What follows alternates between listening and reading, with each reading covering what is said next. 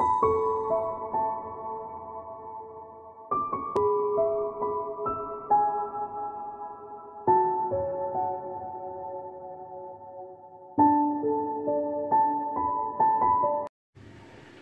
lovelies, it's Jo from Angels and Ancestors, and we're here to do your WTF reading for October. And I want to say something really spiritual, but WTF does actually stand for what the fudge. And you know, some people are saying, why are you saying fudge and not fuck? Some people don't like swearing. I like a good swear myself. I think it releases negative energies and it gets rid of rubbish for you. So let's see how this reading works out this month. As you know, if you've watched the first one that I did, which was for September, I've devised my own spread around this particular deck, and we will do the spread, the what the fuck spread, and then if we need to, we will clarify what it is that we need to do. So, God, these cards are so charged up, they're leaping all over the place. So the cards were charged in the full moon. They have been blessed, sanctified and diffused, and oh my lord, right.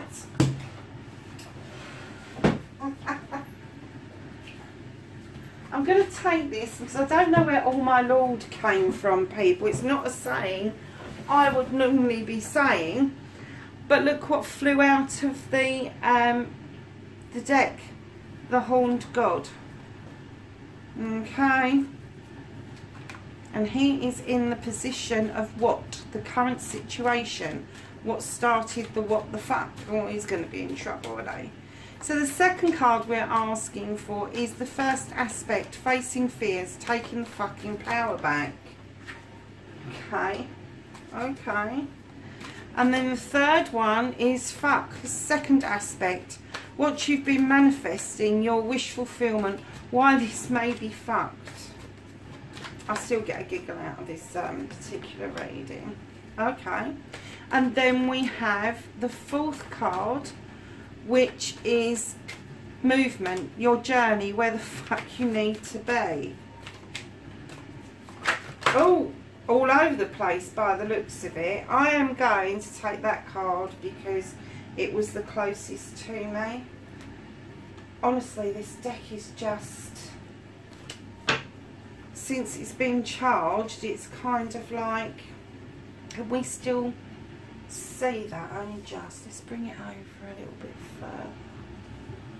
Okay, I might have to move those cards out of the way. We'll see how we get on.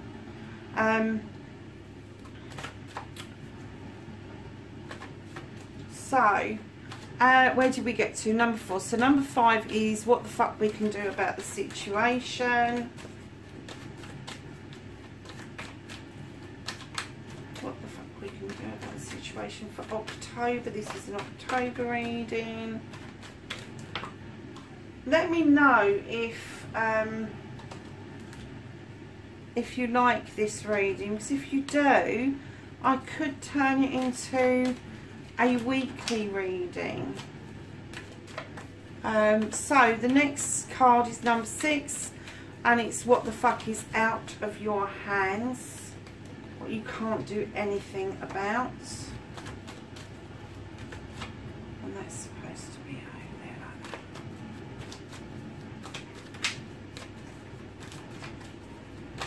that. So number 6 is what is out of your hands. I have a card about what is out of the collective's hands for October. What can't they do anything about?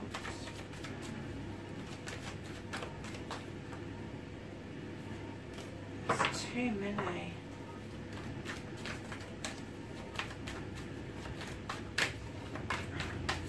They've kind of like, oh wow, we've got energy back. She's been shuffling us for a month and we've suddenly got this newfound energy and we're just all going to fly out once.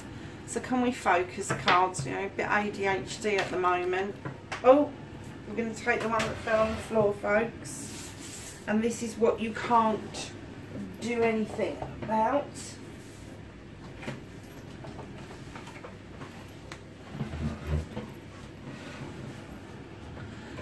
And then your number 7 card is don't give a fuck, reconnecting with the true you. So can I have a reconnection card for the collective, please? I'll take that one. Okay.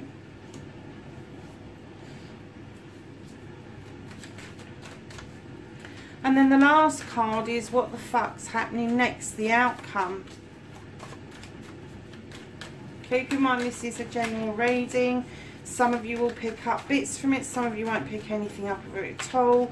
Let me know how you feel about this particular layout and the actual spread itself. It's something that I created, and in the last one I put the spread at the end so that if you wanted to check it out for yourselves you could do that. Oh, okay. So what we've got is we've got the Horned God. Now he's the protector of nature. He is a well-balanced person. Animals, the woodlands, the flowers, the tree, all of that sort of stuff is protected by this guy.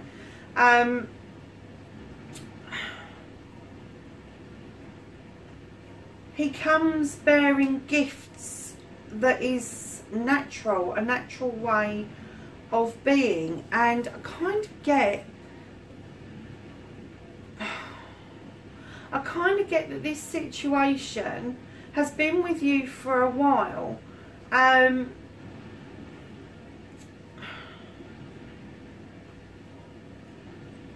the wanting to continue with this situation where you want to be out there, you want to be an activist for natural things, you want to be this green person, you want to continue down that road, but there are things that are actually in the way. And I know I can see a lot of the issues around this, what is actually making you feel a bit wobbly about this. This started something for you, whoever this is for. This started something in you, this ignited something in you, but you are now kind of backtracking a bit, because I feel that maybe you've either gone too far and you've become unbalanced, and that's why we've got the Two of Pentacles. But I kind of get the feeling that you may have detached yourself from the original activist goal that you had, and it's trying to draw that back and bring some balance back into your life. And the reason I say that is because you're the Four of Pentacles, and I feel that some of you have gone into retreat, you're hiding away, you're not answering the door to people, you're saving your money for some reason. And it's up to you how you save and spend your money, it's up to you whether you hoard or not. But don't forget the beauty that you love, and that the need to be out in nature is very evident from the picture, because you've got lots of green stuff around you, and nice things around you. So don't forget about your needs. So it's facing your fears with this one, taking the fucking power back. You know, if it is facing other people because something you've done, face other people, stand in your truth. Don't argue with them, but stand in your truth. State your story or your situation, and then just let that sow a seed. Don't try and beat down doors with it. Taking your power back isn't always about screaming and shouting, but it is always about standing your ground and standing in your own truth. So number 3 is fuck, and this is the second aspect, what you have been manifesting, your wish fulfillment, and why this may be fuck. Now the Two of Pentacles, like the Four of Pentacles, is around money in some situations, but this card in particular is balance, and it's trying to get a balance between your finances, trying to get a balance between spirituality and matter, trying to get a balance between work life and home life. It's all aspects of balance, and this guy is kind of balancing one pentacle he's not looking at while he's looking at the other pentacle and admiring it. And I think what they're saying is that there's clouds behind the house, but there is sunlight coming through. But I think what it's trying to say to you is, in order for you to carry on and do this, you have got to come out in your own truth, and the balance that you will find between what you do, what you love to do, and what you need to do in order to pay the bills also needs to come back into balance. And I think the reason that they're saying for some of you this may be completely fucked is that you may have turned your back on a work situation, turned your back on a financial situation. So just be kind of aware of that. So the number 4 card is the movement, your journey, where the fuck you need to be. And a lot of you have got, do you know, I keep getting this card out. There is a lot of skills out there. You have got a skill. It is a gift. You have been born with this. This isn't something that you have done an apprenticeship over. This is something that came naturally to you, that you've been doing all of your life. There is an open door in the background, and there are lilacs and mimosa just outside that door. There is a way of making money from something that you love to do. Whatever that is, however that comes across, it doesn't matter. You can make money from your gift, your skill, or your gift, skill, or knowledge is what I was looking for. Gift, skill, or knowledge, yeah. So yeah, you've got a way of making the money, and that's where you need to be. That's where you need your movement to be. You need to move back towards this. So yeah, have a good look around you, because you have, this ability is yours. This isn't something that you buy in and sell out. This is something that you can do. And just above this, which is your 5 position, is what the fuck you can do about the situation. Now, the 7 of Wands, when I very first saw this, I saw an accident. I thought, oh my God, somebody's going to fall off that stool. But in actual fact, this is a lovely card. And it is achieving. It's achieving balance on that stool. It's achieving choosing the right wand for the right job. It's about warmth, it's about shelter, it's just about everything really. It's 7 for me is a very, anybody that knows me, a lot of my stuff is angels and ancestors 7s with 7 beside it. The reason for that is I work with 7 archangels, and angels, ancestors and archangels was a bit of a mouthful. So we put angels and ancestors, and on some of my other official stuff it's angels and ancestors 7. My email is that, and that is in recognition of the 7 archangels that I work with. There are many more, and I do draw on those from time to time, but there are 7 main ones that I work with. And when I see the number 7 on any of the cards, I always have to have a little smile to myself, because I think you're in such a good position with 7. You are well on your way to your 8 and your 9. You know what you're doing. You're kind of like, you know you've got balance. You know you can reach up and reach out for this wand and use it for good and bring yourself round to sorting out a situation. So that's a really good card to have in that position. So that's your 4 and 5. Your 6, which is what the fuck is out of your hands, is the Witch. So this is a magical card, and this is all about intuition and working with the elements and conjuring up spells, but it's also about protecting yourself. And what you can't do about this situation is you can't stop yourself thinking about it. You can't stop yourself from manifesting whatever this is, because it's already out there in the open. You've manifested this and it is happening, and there is nothing you can do to put the lid back on the pot. So now you need to have to work with this, but in a very safe and very balanced way. Use your intuition. It's very strong at the moment. There is a lot of energy out there. Just make sure that whatever you do, it's in the positive rather than the negative. So yeah, if you're going to stir the pot, make sure you stir it clockwise and not anti-clockwise. And if you're casting spells, do not do it on the dark side of the moon. All of that sort of stuff, unless you are very well protected. So the next one, don't give a fuck. Reconnecting with the true you. Now the Five of Wands in other decks show that there's people coming together trying to put some sticks together. In one deck I can see they're trying to put together a pentacle.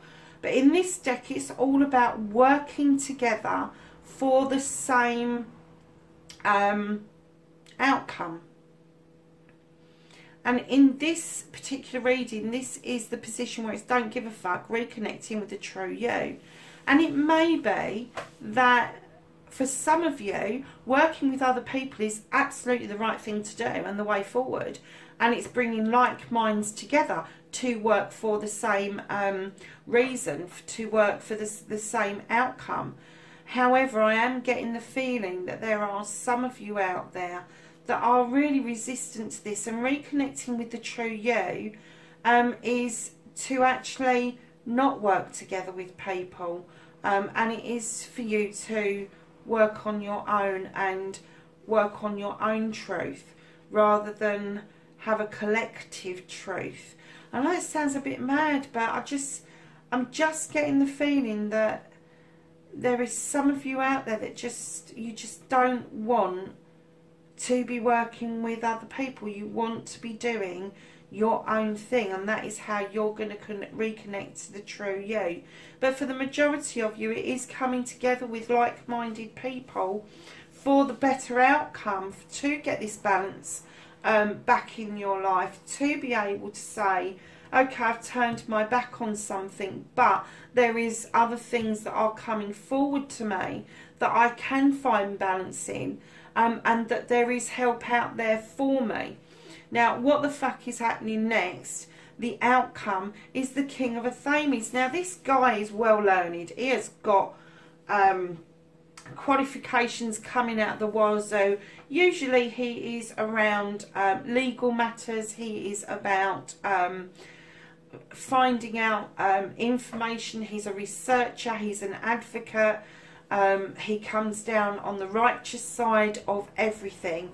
And the outcome may well be that you are going to face some, or you may face some legal action, but it may be that you take some legal action to do with this situation. And I'm kind of getting that this situation for a lot of people is activism, and it is activism about nature. It's activism around animals. It is activism around saving the planet, about saving the trees, the wildlife, just everything. I just get the feeling that there is this movement that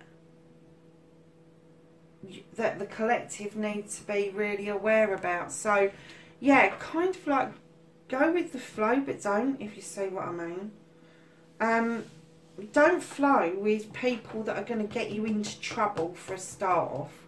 And that may be the resistance, you know, standing in your own truth is where it's gone too far for you, and that's why you're kind of hiding away a bit and wondering where your balance has gone to, because working with others has caused some issues. On the other hand, working with others may have pushed this issue into the forefront, and you now feel that you're getting somewhere with it. Now, I was going to draw on some other cards, and I'm going to use the Angels and Ancestors deck, just because I just want to finish the reading off properly for you.